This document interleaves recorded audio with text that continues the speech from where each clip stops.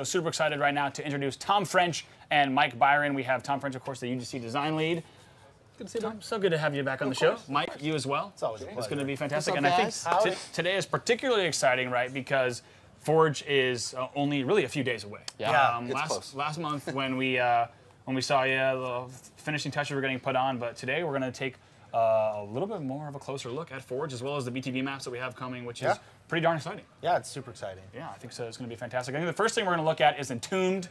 This map coming in. This is going to be inspired by burial mounds, right? And built by Duquesne23.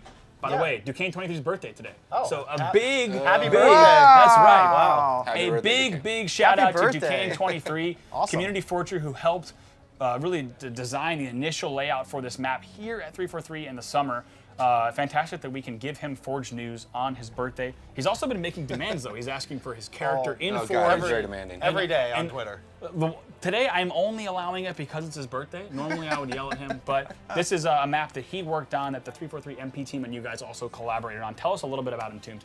Yeah, I mean, it was a really fun map. He did a great job kind of setting it up originally. And then we handed it off to our guys to really just kind of take it the rest of the way. Adrian and actually Max Grossman both worked on this one. It's really cool. It's on our space-themed map Parallax. You can see we have custom kind of one-off rocks for the space theme to kind of give it that moon feel.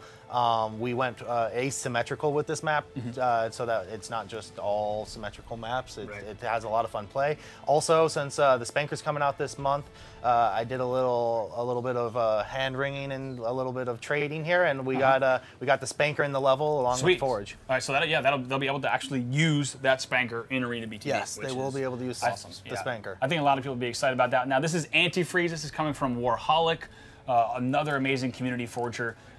This map inspired a little bit by Avalanche, right? A pretty fantastic map here. A little bit of everything. He kind of just went off on his own, and it's fantastic. He had a great time doing it. Yeah, I'm excited to jump into this. I think it has some neat vehicle routes around that bottom throughout the course as well, and some power weapons waiting for you up top too. Yeah, I mean, what we liked about this map is it's really like an infantry-focused BTB map with just a little bit of vehicle gameplay. And this central area really leads to a lot of really cool fighting and stuff. It's a really fun map. Yeah, absolutely. So that's going to be Entombed and Antifreeze that are going to be coming with the Cartographer's Gift update. 2 new BTB Forge maps that are coming. 2 of 4 maps that are coming also have Overgrowth and Battle of Noctis, which we're going to see later on in today's program. But let's get to the meat of today's show. Once again, thank you so much for joining us on Twitch and the Halo channel. You're about to take a look at Halo 5's Forge. Tom, I think we're ready actually to take a look at something. Yeah, you made something special for us for this stream. Yeah, so I spent the past few days kind of just putting together a map to kind of demo everything. It's a lot of the stuff that we talked about in the blog, but actually, getting to see it live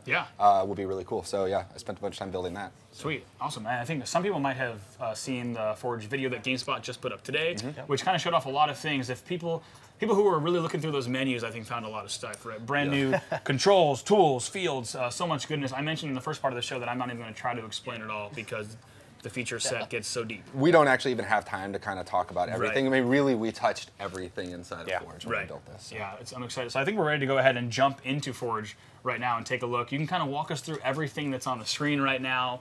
Well, I suppose not everything because that might take several hours, but some of the stuff that people should be looking for in this brand new Forge. Okay, I mean, so this map I built is, I mean, again, it's just kind of to show off stuff, but it's built on our Glacier canvas, which is one of our big 3 Forge canvases that we have, and there's 3 different times of days in here.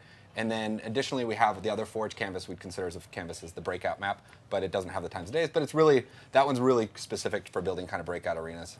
But yeah, so I love this map. It's really big. It has a lot of different areas to work in. So what I wanted to start off with is kind of just showing like a lot of the core things that change. So we have a whole control helper, which you can see on the upper left that we put in to kind of take people that are new to Forge and also people that are like old Forge veterans to kind of walk them through how our new controls work and stuff.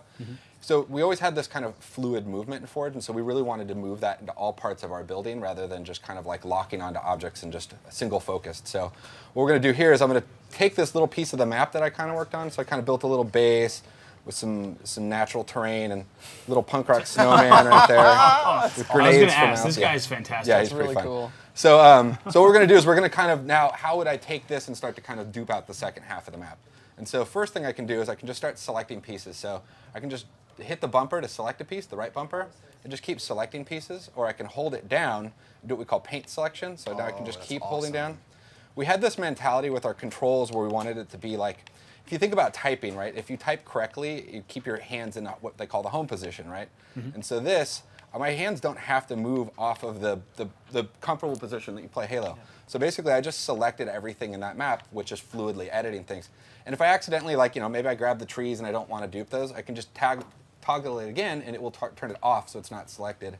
Or I can hit the left bumper and basically drop everything. But so now I've got like my terrain selected here. So what I'm going to do is I'm going to group this. And so now it will behave essentially as one object. And so when I duplicate it, oops, I kind of shoved myself into the middle of it there. Let me fly up a little bit higher. So I'm out of the way. And so there are things even to make it feel like the old Halo. So like I can click onto an object and lock onto it and rotate the camera around. Oh, nice. But which is just to kind of make like the old initiated kind of feel comfortable inside of here. So now what we have is kind of modal-based or shift-based kind of selection or movement mechanisms and stuff like that. So if I hold down my right trigger, I can now rotate it, and I have it on rotational snaps of 90 degrees. Oops, I kind of did that in a very weird way. Let's flip that back over. So if I flip it, it's harder to see from here. 180. There you go, 180. There we go. So now I flipped this whole piece around 180, and you can see here that the terrain, the projection terrain. Let's talk about that projected terrain, because we've shown, I think, a little bit in the GameSpot video, and we kind of talked about it, but I think this is the first time we can actually show See it live. Yeah, the terrain is probably in my opinion, it's one of my favorite features that we have. Yeah, so I can like blend it in as I move around, and then I want to keep this up so it kind of matches with the other piece that I built. But yeah, so it samples the terrain under it, and I'll show you some of the other pieces actually from the other canvases as I do the demo. So now I'd have like, I've got pretty cool. I connected those two sides of the map, and I've got that pretty simply built. And then now we'll take like the base that I built. So I built this cool little base out of a lot of our primitive pieces and some of our structural pieces and accents. So I can just take that as well. I can duplicate that, and now I have a piece of that as well. And now your map is done. Yeah, I mean, can we talk about how long that would have, to do all of that, again, would literally require, in previous Forges, a piece-by-piece build. It's brutal. It was brutal, and like we weren't a fan of that. We wanted to make everything kind of fluid and fast, so I flipped that around 180 degrees. And that is 100% symmetrical, right? Yep, that is 100% symmetrical. And then so I've got it in precision. And you can move it around pretty quickly by like boosting it around, which is another way you can move. Or I can, if I want to be really precise, I can move slow movements and stuff like that. So I'll just kind of line it up roughly to where I was. We're not going to actually play this today, so I don't need to be perfect. So that's pretty cool. Now we've got a now base. Now you have a map that's symmetrical. Yeah. And then basically what you'd want to do from there is, okay, I can take this object, even though this is multiple objects combined together in one group, I can go to the object properties and treat it as if, I can edit the properties as if I'm editing one object. So we're going to go into the colors, and right now there's multiple colors to each of these. And so I'm going to flip this over to base 2. And you notice that basically the whole base just went blue because the secondary colors were mapped to that. Right. So that's pretty cool. And then, so this is what we call reference colors. And so this is the base reference colors for base 2. And so what it can be is like, oh, my map, I'd like to make, I don't like this blue for my base 2. So I can go to our maps options, which is like, this is the stuff that gets stored out with the map settings. Yeah. So this is like how you can change your lighting theme. You can change the different types of fogs. You can change your clouds, the winds. Like, there's so much like weird little details that we buried in here. But then I go, let's change my base 2 reference color. I'd like that to be a little bit darker. Kind of gives it a little more mood. Or you know what? I don't like the wall color. So let's play with my walls and find something that I like, and then maybe get my floors maybe a little bit different color. So, I didn't make a real noticeably cool change there. But again, I changed something quickly, and then because they're all referenced, again, like it references over on this part of the map, and I can just change the map really quickly. And if you wanted to have those independent, right, you could just change the reference. Yeah. So yeah, I could just go through and actually individually assign each of the colors on them, and a lot of the objects have 3 different colors, which is kind of cool, so you can really personalize each piece. We tried to make it so that almost every object that you can use in Forge has the color selection to some extent. Yeah. Even gloss, there's a gloss and matte values that we have on most of them as well. It's just, we just want to, again, just give personalization. Yeah, and the nice thing about the reference colors is when you have, we have 120 colors now? Well, actually, here's a perfect spot to show you. So yeah, we have here. This is great. This is showing off like these are our color palette for Forge right now. Cool. We have all of these colors, and so it's really nice to be able to set a reference color so that you can be like, I want my walls to always be this shade of gray or this beige, and then from there you never have to worry about fumbling through and trying to find that specific color every single time for every piece. You can just set it once and then have that as a reference color and kind of forget it and be like, oh. Set it and forget it. Exactly. Set it and forget it. We should trademark that.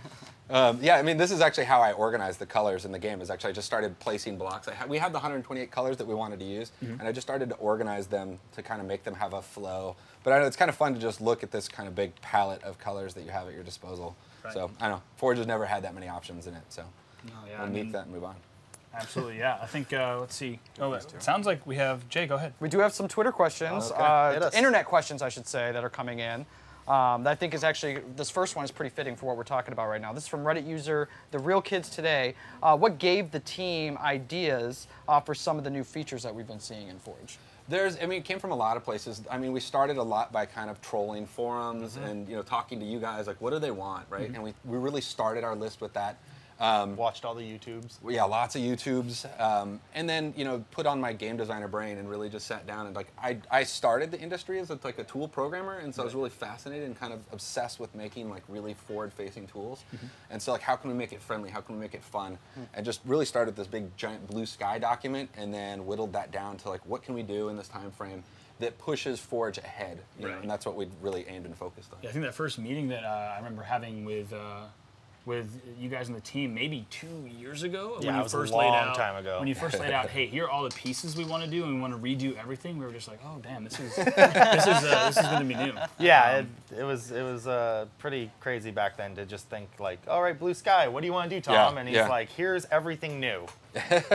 I mean, just speaking about pieces, I mean, that's kind of where we're actually at in the little demo I built here. So, you know, my first goals were really like kind of making the ultimate like building block palette, and so we have. I mean, these are just a couple of, this is like one of each type of the primitives we have. So there's, you know, blocks and triangles and trapezoids.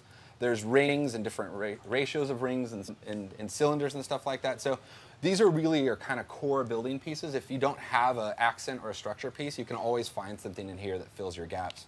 So that was kind of a good, those are good like simple building tools. And then that leads more to like our structural pieces. And this is just, again, this is just a small smattering of them. Like these are different kind of what we call accents that have a lot of different kind of kit bashability. You can flip these around in all kinds of different directions and make different uses. Like this one I use all the time for walls, but you can use it for just like a little piece of a tower structure and just keep adding onto it and shoving stuff into it. But there's a lot of different details in here, from even just like columns. We just built a lot of stuff. Right. Yeah. And I mean, how many? What's the object count? I think the final object count was over 1,700. It's over 1,700. Yep. And counting. And probably counting. Yeah. And that doesn't necessarily include like all the variants of like a warthog and stuff like that. It's pretty just that's like the base level list. Right. So. Yeah, I mean, then there's like, I mean, we made bridge pieces instead of just making you use blocks. We made specific bridges and different types of railing and covers that you can put on them, or like we have different stairs and stuff like that, and like wedge pieces that if you use our new magnet system right here, you can just snap those on nice and easy, and they're all systemically thought out and built that way. Where like the railings, you just snap them on, and then you have your railings kind of built really quick and easy. And speaking of the magnets, this was one of the cool things about having the cartographers come out is they started using the magnet system, which was more or less still the H2A one at that point. And they were really struggling with it just with our system. It was bad. It was bad. And so Ben Walker, the dev, he kind of went into his like little cave for 2 days and came out suddenly with this whole new smart magnet system that kind of predictively shows you where it's going to be, and it doesn't snap until you let go, so you can make sure that you have it exactly where you want. And you can target like where you want it to go. You can target which points you snap it to. Right. We kind of work to try and increase the precision on the object so that it doesn't have like weird missnaps as much and all that. And it really helps with pieces like this. Like these are pieces, these new trim pieces that we came up with, which are just really cool little modular pieces where you can, again, just kind of think about kit bashing them in different ways. Oops, I flipped that to 90 degrees. And then like, oh look, now I have a different kind of awning or building structure. And they're super simple to use. And I don't know, that was kind of a goal, is how many different ways can we possibly use an object? Yeah. So. And speaking of, I think maybe a good time to talk about FX, sound, and that kind of stuff. Yeah, I mean, there's more. I mean, wait, there's more pieces. There's always more pieces. So yeah, so these are more natural pieces. So these are rocks from Alpine that we just didn't use. And then there's the asteroid kind of palette down there. There's also different trees and things like that we have. And these are things that we'll just keep kind of adding to along the way. Yeah, and we actually saw, I think, one of the first uses you showed me, which is really cool with those rock pages, actually building full tunnel systems, right? Yeah, you can build all kinds you of stuff. actually build structural systems with those, yeah. And then so you can see, like, so these are actually from Alpine, but we had this mentality of, like, any object, any map. So even the Alpine pieces, which do the same projection mapping that from the Alpine terrain sheet, you can use those in Glacier if you want to. And sometimes we do mismatch them, like in the shade if it's on Alpine. Quinn did that really cool thing on Alpine where he added different snowbanks and glacier terrain pieces to make it look like it was thawing in the spring. So anywhere where there were shadows from rocks or buildings, he actually laid out then more snow on top of it. So it like added that layer of depth and kind of made it feel like a custom one-off environment. So yeah, and then now we're into like props, right? So we got some different animated props, and we got some giant cargo containers with different variations of open, close. The door is a different piece you can snap on. There's a vehicle size one that you can stick a warthog into if you actually wanted to. There's various exploding props, and you can even change colors on these things, which is kind of cool. Like, just again, customize everything to make it personal and yours. So like, I could make an exploding barrel that's black if I wanted to, right? Make it fit your level. Different signage. Different interactive terminals, and like even we put some invisible objects in here. Like this is a switch you can hit for scripting, but like, so if I drop, but it's invisible in the game, you don't see it. Right. So it's just little things like that, or like even adding it so that like the stuff that is invisible at runtime, when I drop in, I don't see it. It's kind of hard to show here. Yeah, this isn't the best way to show it, but that is a really cool thing that we came up with is we tried to make it so that when you went into Spartan mode to test things in Forge, all of the things that you wouldn't normally see in Slayer now automatically hide. So you don't have to worry about running around and seeing spawn points running and over those, all of the like named cameras location volumes and all of that stuff. It only shows you kind of what the output would be. That's so rad. I was like, saw that object and I was like, I must steal that for Forge. Yep. I mean, vehicle props. TV screens, because you got to have lots of TV screens. And the TV screens are cool too, because you could combine a TV screen, which you can then color to give it a color that would glow, and then you could on top of that add an invisible button, and then suddenly you could have them go up and interact with the TV to do something in the game. Cool. Or even have a green screen on the TV, whatever it is. Yep. Right? Exactly. It gives a lot of options. I mean, there's even actually literally green screens. We put chroma screens. It's something that the machinima community can really use, and they're actually even better than just green screens, because if you want to have a yellow screen, or you have that option, you can just change these to whatever you want. Like super versatile. They're fun because you can actually fly through them, so you can actually do like special effects and things like that, which is cool. Even invisible blockers. This is something that like the community's been begging for. He loves these things. Griffball community loves those invisible barriers. And again, they hide at runtime, but like you can see them when you're forging, so they're super useful.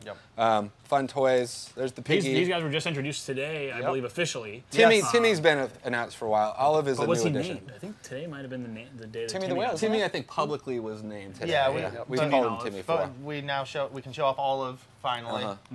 And then she's actually part of lore, which makes me excited, because I actually have a pig named Olive, and that's how she kind of came about, and we love her a lot. So my kids are going to be excited that Olive is now part of Halo canon. Crane is another big one that I know the community guys have been wanting for a long time. And it was just something we stole from a map. And what's cool is this thing's all just modular. It's actually multiple pieces. So you can kind of kit bash it and make it do whatever you want, which is rad. We have even just glass. Like this is something that the cartographers really want in community. And then the cartographers didn't have it when we were here, but we've actually added color change to it, which is super cool. More personalization. You can tint the glass. You can make it more opaque, more like less, more transparent. Kind of have a lot of kind of one-off control. And and more importantly, not one but two cones. traffic cones. So we definitely have improved Forge with color change and color change. So So not only does 2 cones come, the cone emblem's also coming in this update. So this is like a big update for the cone. For the cone. The cone's really getting its own Halo history. Hashtag cone back. Breakout pieces, all very modular. Like even the pieces to fit on the hypotenuse of a I know it's a nerdy word, but like we made shield pieces so that they would snap perfectly. Again, it's just really the best building system we could think of. Right. Decals was another way to kind of personalize things. This is a small kind of sampling of them. We have a lot of different sizes and shapes, and I know they're really fun. They add a lot of personality to You can levels. just kind of put those flush against anything, and it's cool because they eat the texture as the texture behind it, so it makes it look like it's totally seamless. And then I mean, even we didn't. I mean, again, we touched everything. So we even took like old things, like the shield barriers and stuff before.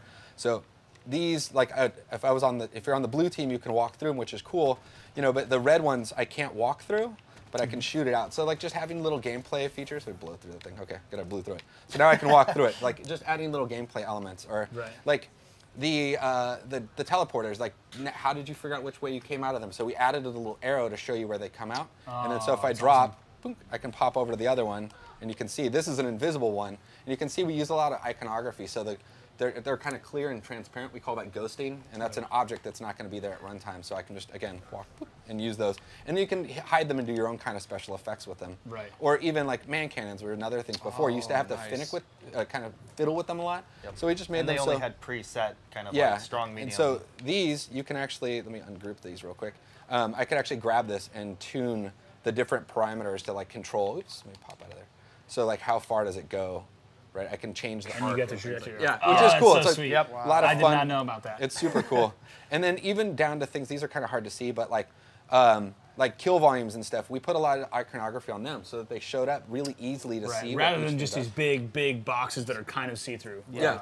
And so they kind of tell that each of them has a little bit of a story and colors to kind of give you some idea of how quick it works. reference, right? Yeah. Like I think Pro Forgers right away will know exactly what. And on the building side for those sort of volumes, we did a really cool thing where you can set to always show your volumes, show them when you trigger over them, or if you're not really caring about volumes right now, you can set it to always hide. So as you fly around, it won't turn them on and off as you're trying to build, to just give you more control over what you're doing. Sure, which, when you were at a Final Forge map, hovering over those barriers was there's no reason to have that at that point. So you can turn that off if you want. Or if you're laying your kill volumes out, you can turn them all on and see like, oh, that whole space is my space. Right, cool.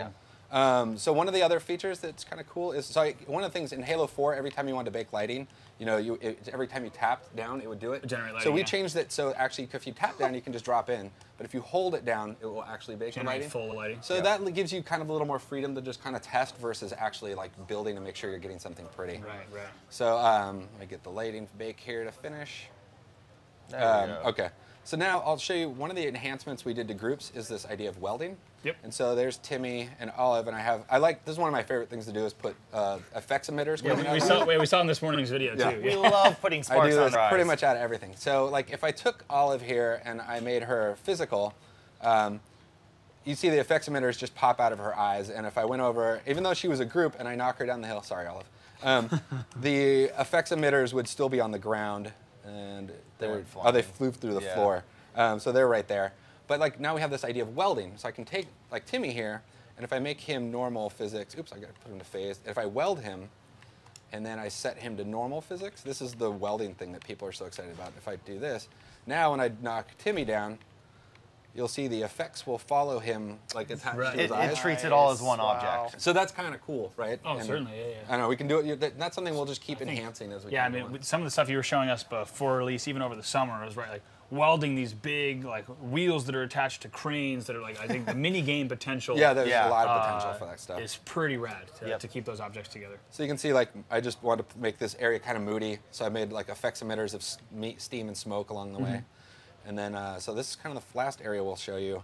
So this is kind of simple scripting thing that I did. Actually, it's perfect time, actually. From Waypoint, Cam Ferg wants to know, what new scripting things can we do in Forge? So we've started basically a new scripting system where you can objects can send events and messages to each other, and then they can basically respond to those and perform an action. So they're conditions and actions, essentially. And so like on this little terminal here, it has on interaction, set the power to Zulu, which is one of our power channels.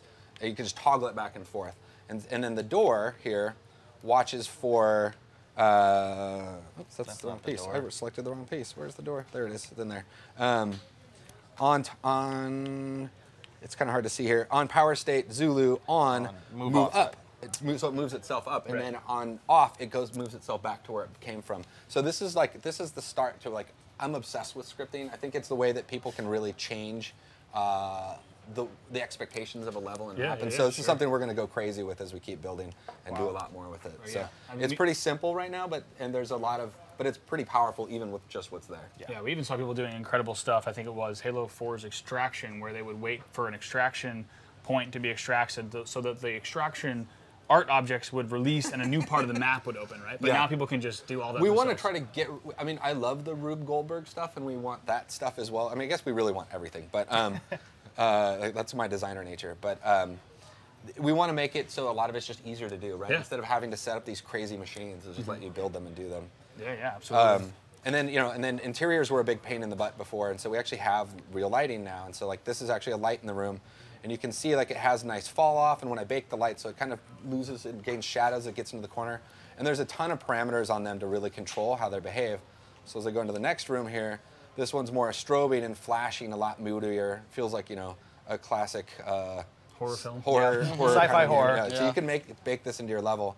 Or if you really want to get a little crazier, you can start playing with the gobos, which projects textures down. And so, you could have the crazy, like, sci-fi room, which if I walk over in here, like, it will start projecting and casting on my gear and stuff. Oh, sweet. Or, you could have your pulsing nebula. I don't know why you would have that, but you could totally have that. And they're all just, these are all just little objects. And those are all just lights that are placed. Yeah, like, even that one has just, that has to have the, it has the, why am I forgetting what that's called right now? The lens flare on it. You gotta have a lens flare and stuff like that. And there's tons of different options for lens flares. Yep. You have individual light control over lens flares, so you can make each light behave differently with lens flare. In this room, I kind of went nuts with it. So, like, if you were making a William Rieflin movie, like Only God Forgives or something, you could, or J.J. Abrams. J.J. Abrams, you could do this. And yeah, so, like, there's the Abrams kind of style. There's the Abrams lens flare. Just full lens flare max. And these are actually just objects that we have so that you can set dress with them as well, but then they feel kind of more grounded in your environment. So you can use, like, the invisible ones here to really just kind of light your levels like a lighter would do. But these really kind of make it more natural and organic. And then you can, again, change the gobos, and we have different types of effects and stuff on them. Or you can play with all the 128 colors on them. Add different, like that one kind of strobes and pulses. And then that's like, we call that blacklight color because that's like the actual color. It's kind of like your floodlight outdoor industry. Like floodlight. But yeah, so it's just, again, Forge has a tons of different ways to personalize everything. It does, man, absolutely. Yeah, it's pretty crazy. Cool, absolutely. I think I'm taking a look at my list, and I think we... Oh, I got one more. Do you? One more Twitter question. Okay, go ahead. Yeah, before we head out, I'm still just kind of soaking everything in, honestly. Yeah, I mean, right now. It's a lot. Like, that is, like, in the best possible way. Like, my mind's just kind of blown right now. And what's also crazy is that, I mean, there's so many more controls, things, objects that we didn't even look at. This is barely scratching the surface. We haven't talked about, like, wind incredible. and fog and clouds and... I'm drawing a blank. Yeah. There's so many things, and I can't wait to see what people are making, like, next month, the month after, 6 months down the road. Yeah, I mean, I think people are going to continue to just find new things. Yeah, And surprise us, which will be cool. Oh, absolutely. I think we on the community team, we already have kind of setting up, working with people here to be on the lookout for best community content, working with every community out there, including the top Forge communities, on finding the best content. How do we surface it up? How do we make sure everyone can grab it through file browser, in-game, and other ways, even matchmaking as well. So I think, I mean, you guys have built such awesome stuff, and we can't wait to use it. Yeah, we just want to see what people do with it. So. Well, quick question from Twitter, from Forge Haven. Thank you for your question. We touched on this, I think, briefly. We know how Timmy the Whale came about, and this week's Cannon Fodder has his fiction breakdown of him in the Halo world. Yes, indeed. What's the story behind Olive the Pig? And Tom, you were mentioning earlier, there is a real-life Olive the Pig. Yes, we actually got her Saturday. We have an Olive in our family. We have a little piglet, and we love her, and, like, I don't know, she's just, like, the most beautiful thing. And you have your pig cam. At work, I actually set up a baby monitor in her pen so that we could sit and watch her, and, like, everybody will come by the desk and just kind of watch her move around. It's adorable, and, like, so I was like, as Forge lead, I demand that we put a pig in the game. And then we wanted this idea of, like, pigs versus whales, and we were kind of mocking that stuff and having a lot of fun with it. Yeah, we'll have to maybe one day release that, the piggies versus whales. Yeah. Art was lots of sparks in the eyeballs. The key art, Yes. Yeah, it's fun. I mean, we awesome. kind of, like, Forge, we like to think of we're a bit of, like, the goofball team. We kind of want that mentality. Like, we're team fun in our own minds, maybe. Right. So we want to just keep kind of enhancing that and, like, put fun stuff like that for people to find goof off with. So. Yeah, I think people are going to love it. I think even equally lovable is the fact that there's much more to come for Forge, right? Like, this isn't a single drop. This is only the beginning. We have a lot of plans for what we want to do with Forge and where we want to take it, and that's even before the community gets their hands on it. Yeah. I mean, once it gets released, we'll start watching to see what they want. And we know some of what they want from the people that we talk to, but we've already got plans, like, moving forward from new assets to new, just fixing features or enhancing features and cleaning things up, or, like, new things that we want to help, again, make people build faster, build better. Yeah. Right. Awesome. Hey, I mean, I speak on behalf of everyone here watching, Jay and myself included. You guys have spent years building this. We can't wait to get our hands on it. Yep. I know everyone watching can't wait to get our hands on it. So we can't thank you enough for the amazing feature set and also joining us today. It's Anytime. 2 streams in a row. 2 streams. I like it. Yeah, I like it. Hopefully we'll see you guys again. We'll show off all the new stuff next time. Yeah. Awesome. Thank you guys so much. Thank you guys. Appreciate it. Yeah, Awesome. I think we just had that last question. We from did. Twitter. Yep, Cool. we did. So we're gonna go ahead and move into our next multiplayer map showcase. But I gotta say, Jay, I am so damn excited about Forge. I don't even know what to like